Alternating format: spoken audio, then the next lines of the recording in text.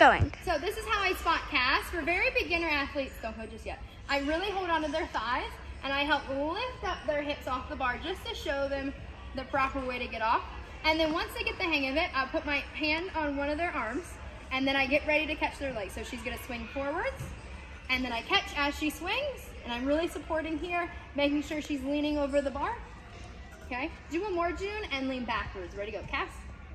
The reason I put my hand right here on their arms is because if they start to go back, I can help push them forward so they don't fall off the bar.